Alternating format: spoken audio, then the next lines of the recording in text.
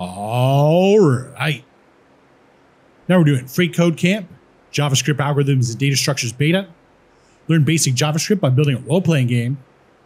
Step 53. All right. So object properties are written as key value pairs, where key is the name of the property or the key, and value is the value that the property holds, right? For example, here's an object with a key of name set to Quincy Larson. All right. So yeah, this is the object right here, and this thing is the property, right? So the property has a key, which is this thing, and the value. But the name of this whole property is whatever the key is, right? So this would be the name property right here with the key of name and the property, and the value of Quincy Larson, right? So that's basically how it works. An analogy, I don't know if it's good or not. Let's say this is a car, all right?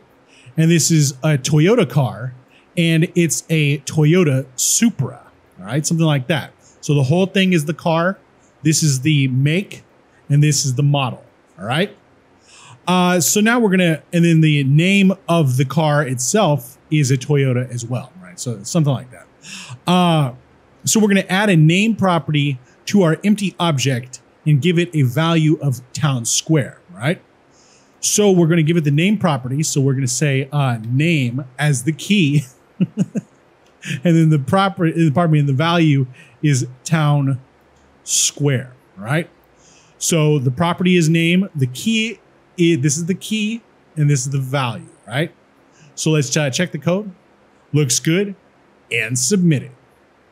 All right. Now we're on to step 54, and we'll see you next time.